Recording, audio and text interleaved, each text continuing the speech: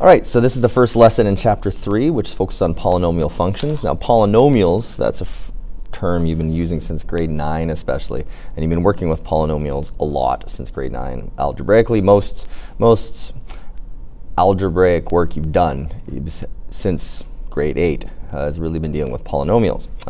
What's really new about this is we want to think about first what makes a polynomial again, and the characteristics of them, thinking of them as a group of functions. So first, let's start off with something that is probably pretty unhelpful, and that is the proper definition of a polynomial. And a polynomial is any function that can be shown like this. Got it? Great. So let's bring your attention to a few things. First of all, what we have here, all of these, so on, these are all the coefficients.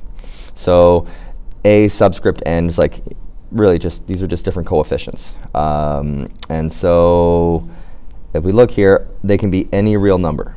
Okay, so a polynomial function has coefficients. That's really what this says, a series of coefficients. How many? Well, it depends. There's this little dot, dot, dot right here. So we don't know how many terms it has, but one thing is it usually has some sort of coefficients. Well, that's not terribly helpful. What else? A polynomial function has your input, your x in this case, being raised to powers. But not just any powers, powers that are whole numbers. And a whole number means no fractions, no negatives. So a polynomial function has inputs that are raised to whole number exponents. And the largest number, which I have here is n, we call the degree of the polynomial. Hopefully that sounds familiar. You kind of are first introduced to the degree in grade 9. Whereas again, x in this case is the independent variable. Right? All of these are the same input being raised to different powers, all the way down to the final term, which is some coefficient times x to the power of 0. You may want to remember that anything to the power of 0 equals 1. Essentially, raising something to the power of 0 means dividing by itself.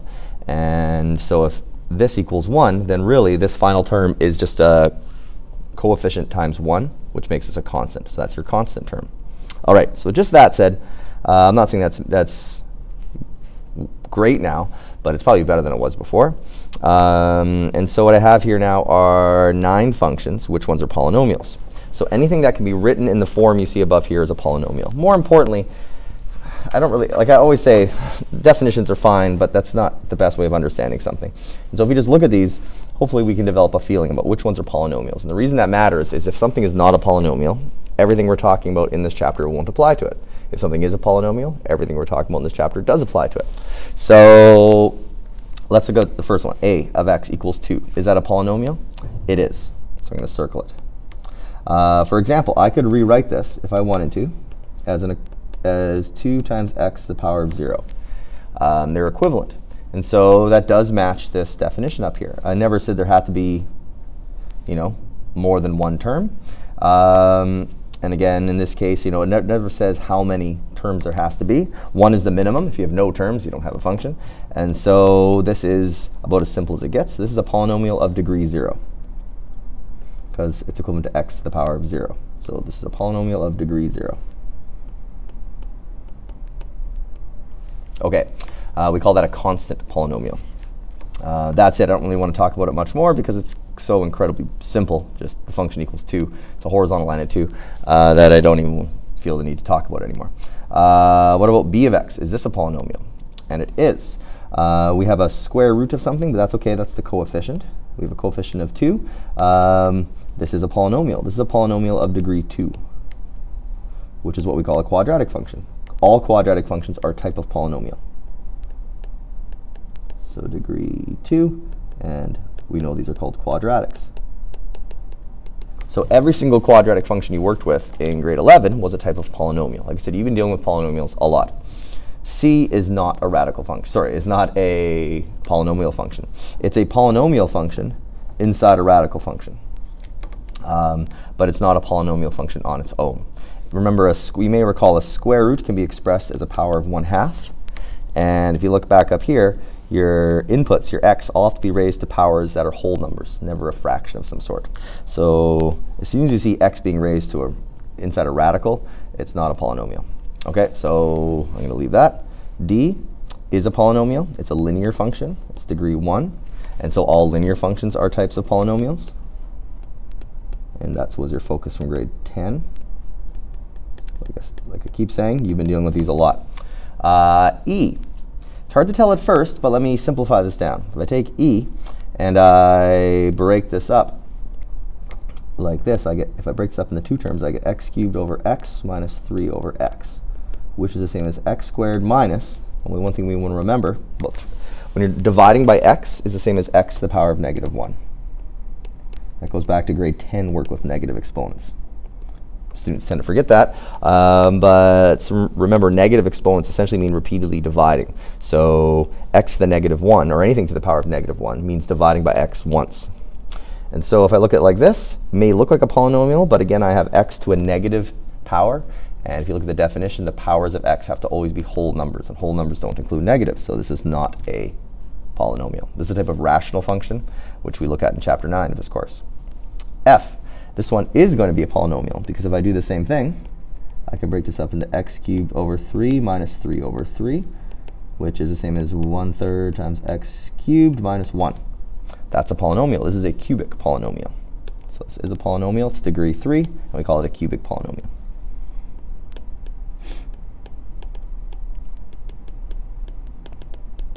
All right, last three. G of x. This is a polynomial. The degree is 10. The degree is the highest power on x, as long as it's a whole number. And so I'm sure someone came up with a fancy Latin phrase for what we call a 10th degree polynomial, but we'll just call it a 10th degree polynomial. All right, next one. This is not a polynomial.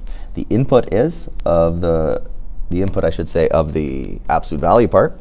That, what I've highlighted in green, is a polynomial. It's a quadratic polynomial, but it's all inside absolute value brackets. This is not a polynomial.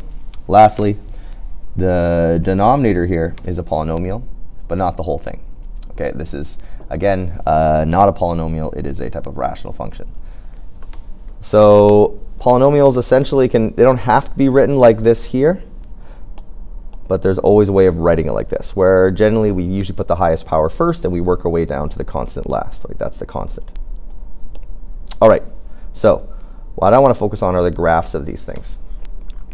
And so for each of these, I want to state the type of function, and for that I'm just using like the phrase for the particular degree, the degree, and what is the end behavior, which may be a new phrase for you. As well, I want to talk about the maximum number of x-intercepts different functions can have. So first of all, what I have here is a quadratic function. And like I said, all quadratic functions are examples of polynomial functions. Okay, so this type of function, the name, is a quadratic, and I do expect us to know that. And quadratic function is a degree 2 polynomial. Okay, end behavior. End behavior is a way of describing the ends of a function. Now, if you look at this function has no end in many ways. It goes on forever. But you can kind of think about these as being the ends, and that they just keep going, in this case, this direction. This particular function, these arrows tell us that this particular function keeps going forever in quadrant 2 in that direction, and forever in quadrant 1 in that direction. That's what those arrows tell us. And so the end behavior is pretty much what I just said. It's quadrant 2 to quadrant 1. You know, this function doesn't turn around at some point and go another direction. Quadratic functions don't do that. And so the way we describe essentially these arrows, the way we describe as this function keeps going on and on forever, is we say this particular function goes from quadrant 2 to quadrant 1. So quadrant 2 to quadrant 1. And to be honest, it doesn't matter which way you look at it, so I'm going to put a two-sided arrow right there. And that, what I just wrote down, is a way of describing what happens to this particular, in this case, quadratic function, as it just goes on and on and on towards its ends, which is, again, perhaps kind of silly because it has no end. That said, let's look at this cubic function, we call this. And so let me draw little arrowheads here. And so this is what we call a third degree polynomial, which I can tell by looking at the biggest power on x. And again, we call this a cubic function. So This is just one example of a cubic function, which is degree 3. Just like the previous example here, not all parabolas look exactly like this. They don't all have to open up, for example, but they all have this sort of general shape in common, and they all have an equation with x to the power of 2 as the highest power. So all cubic functions don't have to look like this, but they have a few things in common. And again, the highest power on x is 3. So the end behavior for this particular function is paying attention to this and this. I would say the end behavior is quadrant 1 to quadrant 3, or quadrant 3 to quadrant 1, because that's where the function keeps going on and on forever at some point. It stops turning around at that point. So I'll say quadrant 3 to quadrant 1. Another thing I'll say about this is that in grade 11, instead of using the phrase end behavior, we usually talked about, you could have been introduced to that, but usually we talk about parabolas opening up or opening down. And that's because it's just simpler to say. If a parabola opens up, the end behavior is quadrants 1 and 2. If a parabola opens down, it has end behavior in 3 and 4. We didn't use that phrase because it's probably easier just to say opens up and opens down. And for quadratics, they're perfectly equivalent. Notice, if I look at this cubic function, open up and open down doesn't make sense anymore because it kind of does both. This part opens up, this part opens down, so we can't use that phrase anymore. And that's why end behavior we start using more. Because again, just the simplicity of opens up and opens down doesn't make sense for a function like this. All right. Oh, I wrote that in the wrong spot there. Hold on. End behavior, quadrant 3 to quadrant 1. Now, one thing I didn't mention before, because we worked with quadratics so much, is the x-intercepts. Now, this particular function has 3 x-intercepts. Here, here, and here. And that is the maximum number of x-intercepts a quadratic function can have. It doesn't have to have 3, though. Just like a quadratic function here. This one has 2, but don't think all quadratic functions have to have 2. 2 is the most. And so the maximum number of x-intercepts a cubic function can have is 3. But that's the maximum. Okay, it is possible to have less than 3. And these are things that we want to be talking about as lessons go on. But it'll never have more than 3. All right, let's look at this one.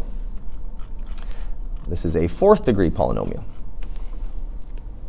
which I can tell by mostly just looking at the equation.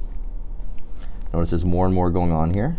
Please don't think that all 4th degree polynomials look like this, though. But this is what we call a quartic function. Although I'm now caring less and less about you knowing that phrase. We should know quadratic, we should know linear, we should know cubic. I don't really care if you know the term quartic, as long as you know the degree, which is degree 4. The end behavior here for this particular function is quadrants 1 and 2. Again, opening up, opening down doesn't make sense because, again, it kind of does both. So end behavior is quadrants 1 and 2. I'll write it in the right spot this time.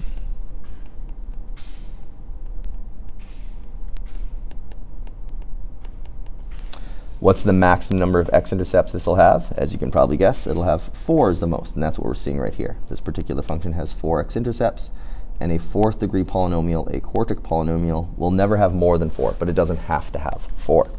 For example, just notice, if I take this function and if I translate it up a number of units by adding something to this 12, then eventually this will have no x-intercepts. If I just imagine a vertical translation up some number of units, whatever. I don't have anything labeled on this x and y axis. So again, that's the maximum number. You'll never have more than 4, but it could have less. And now I could go on forever. We could spend the rest of our lives just working our way up to degrees. This will be the last one I show. And so this is degree 5. The end behavior we can see, hopefully with a decent degree of confidence. And the x-intercepts, I can see this particular one has, what do you know? 5 x-intercepts, and that's the most. And so let's write these things down. The type of function is called a quintic, but again, I don't really care. What I care is that it's degree 5. The end behavior in this case is quadrant 3 to quadrant 1.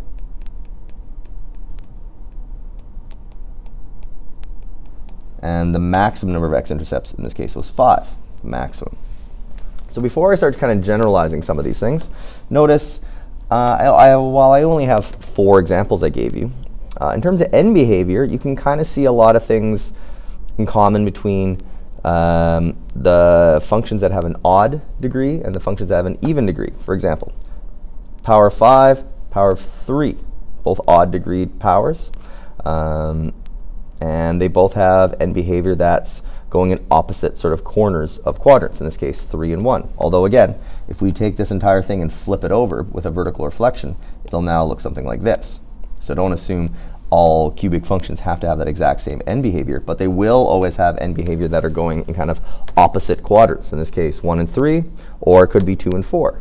Whereas even degree functions, either a quadratic, which you're familiar with, or in this case a quartic,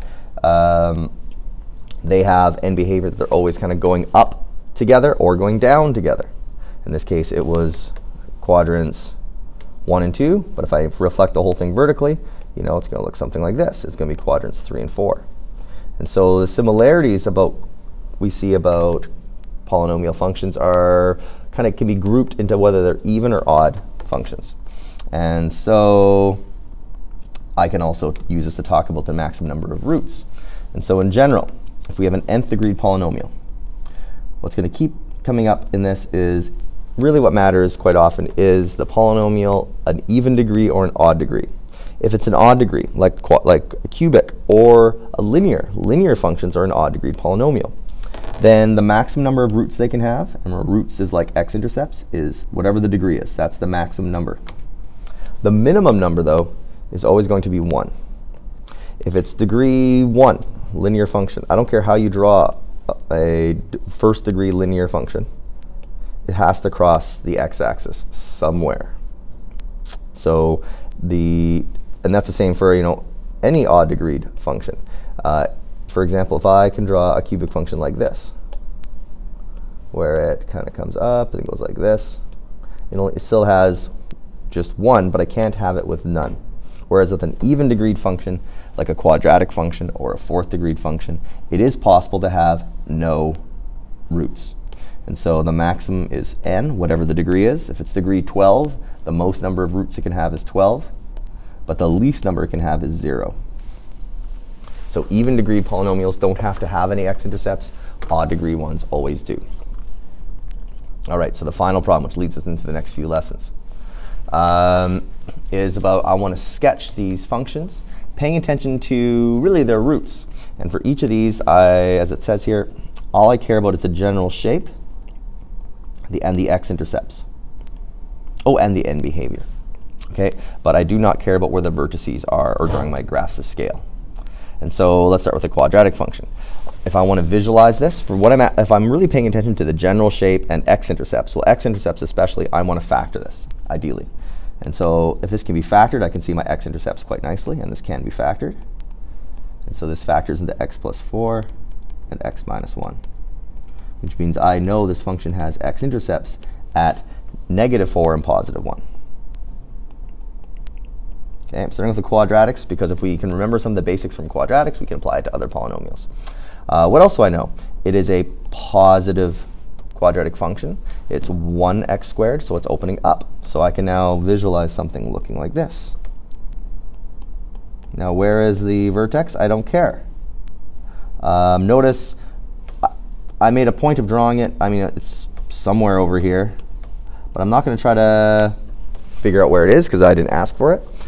As well, I want to make sure I don't try to draw it on the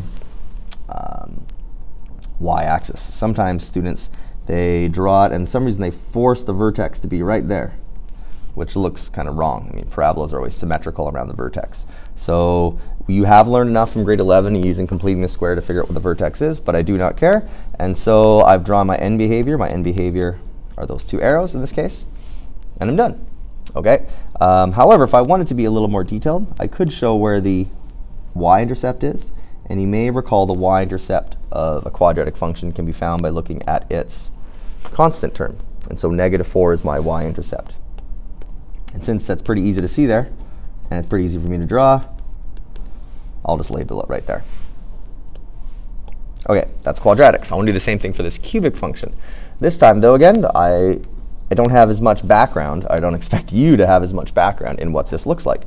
So we may be a little more unsure about things, but the first thing we want to do is try factoring this. And so I'm going to factor out, in this case, an x or -x. I can take out either. And so if I factor out a -x, I think it makes my life a little bit easier. So I have x squared minus x plus, plus x minus 12, because I took out a negative. Now I don't have to factor out that negative in front of the x, but it makes my next step a bit easier, which is factoring this. And that factors into x plus 4 and x minus 3.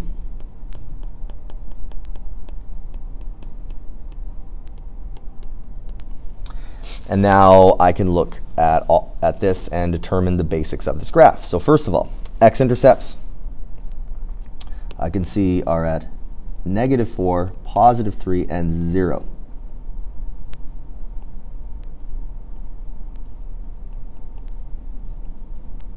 Okay. Next, the end behavior. Well, it's degree 3. But there's a negative in the front, or I can see this negative right here. And so that's, if this was a positive, okay, I'll change that in a second. If that was a positive, this would look something like this. It would have the same end behavior as the example we saw in our notes. But there's a negative in the front, so the whole thing is flipped over. The end behavior is the reverse of that. So let me get rid of all these little, plus signs here. There we go. And so the end behavior is going to be the other way around. It's going to start in quadrant 2. I'll make this purple. Start in quadrant 2, then it has to go turn around somewhere, go through here, turn around somewhere, and go down. And it must look like this. Now, where are these vertices? Right here and here? I don't care. To be honest, once you're dealing with a cubic function, to figure out where those are, you either need to just graph them in Desmos, or you need to learn differential calculus, which is part of the next course. And clearly, I'm not going to cover that in this course. So I will never in this course will I ask you where a vertex is for a polynomial function, unless it's a quadratic function, or I give you something else. But just giving you an equation like this to find those vertices is beyond the scope of this course. And honestly, in this case, I just really quickly got a quick little sketch of what this looks like, using some factoring and paying attention to end behavior. And so that's all I really needed. Okay? By paying attention to the end behavior there, I can know the general shape. I don't need to know where those vertices are. And so the last one, which may look like it's the most difficult, but it's already been factored, which is quite pleasant. And so let me show the x-intercepts first. So x-intercepts at -5, -3, +2, and +4. Okay. What else do I know? I know this is degree 4. If I was to FOIL this all out, my first term would be -4, not 4, take that back. My first term would be -x to the power of 4, and so on. Please don't FOIL this all out. But hopefully we can just realize if you were, at some point you go x times another x times another x. At some point you would multiply all these x's together. It would be a lot of steps, but at some point you get x to the power of 4, because the whole thing has a negative in the front. I have a negative there. So I know that this is degree 4, which is an even number. And so I know the end behavior is either both going to go up or it's both going to go down. So it's either going to be quadrants 2 and 1 or quadrants 3 and 4. I know it's one of those two. Well, because of that negative in the front, I know it's going to be like this, quadrants 3 and 4. If it was a positive in the front, it would be quadrants 2 and 1. So I now know, without even paying attention to anything else, that the end behavior of this function is going to be quadrants 3 and 4. So it's going to go down here somewhere and down here somewhere. I'll put those little arrows for now. OK, so with that said, I can do most everything else really quickly now. I know where my end behavior is, so I know it must go up. It has to turn around somewhere. Then it has to turn around somewhere down here and go back up. And then it has to turn around and go back down. And that has to be it, because there's no more x-intercepts. So I'll draw my arrows for end behavior. I'll erase these little things here. And I've got pretty much everything I want. However, one last thing I can do that's fairly easy is I can find my y-intercept. If I look right now, my y-intercept is down here somewhere. It's negative something. It's not too hard to figure out what it is. Your y-intercept can be found by either looking at the constant term, if it's all in that particular form, but it's in factored form. So if I want to find my constant term. Remember, all I have to do is take x and replace it with 0.